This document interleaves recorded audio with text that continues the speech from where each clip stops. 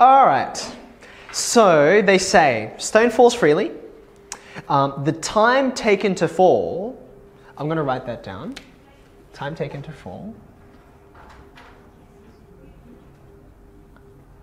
And I encourage you to do this as well, right? Like, do you notice there are no pronumerals in the question? I'm going to use pronumerals in a second, but I'm introducing them, so I should probably say what they are. So this is what they do talk about. Time taken to fall, and then there is distance fallen. So these are the two quantities that they are interested in. Being that these are the two quantities, I'm going to give them names. What's a common sense name for time? T.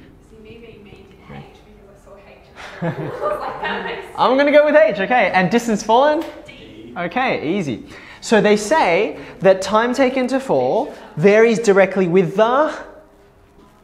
With? Oh, the square root. Square root of the distance. So T varies directly, square root of the distance. Okay? So I can now form my equation, which is T equals what?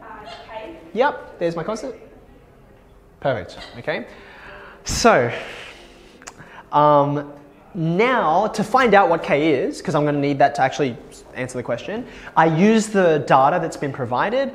4 seconds matches up with 78.4 meters. So seconds goes in time, 4, and 78.4 goes in my distance.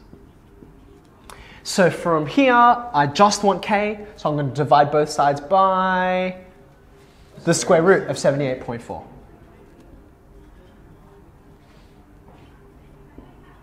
Okay?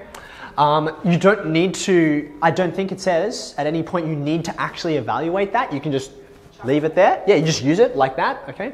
Now they want to know how long, that's T, time, how long will it take for it to go 500 meters? So here's the last thing I said about T and D together.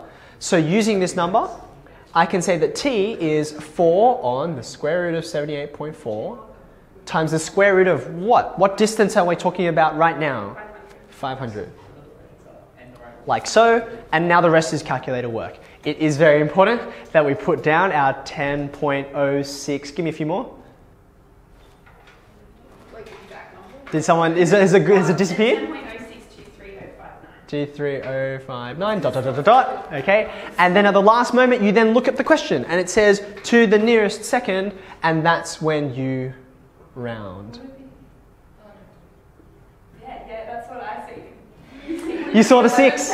You saw the 6. 11 seconds. You know what though? That's not your fault, because what your brain has done is look for the next one after a 0. That's why, and you're like, there's the 0. Whoops, you know? So, It's not just me. very human error to make, okay?